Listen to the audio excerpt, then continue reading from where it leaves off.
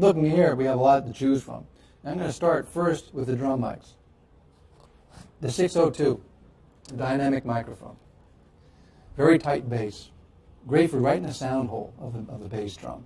Okay, wonderful sound. Not too bright. You really don't want to have that happen. It's EQed for the bass drum specifically. Okay, but you can try these things on other things too. Maybe a cello, maybe a stand-up bass, things of that sort. Feel free to try it on things of that nature. Okay, the 602, the E602. Now, thinking about a bass drum, a new one that we have is the E901. Now this one's a condenser microphone, so you need to send 48 phantom into this one. So it's very sensitive. It's EQ'd for the bass drum. But what I like about this one is I can lay this one right into a bass drum. And if I want more attack, I'll get it closer to the mallet. If I want less attack, I'll pull it back.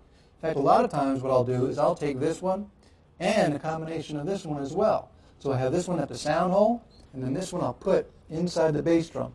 And then separating them where it sounds best, and then I got two microphones on that drum, and I'll change the levels accordingly to see what's going to mix best together.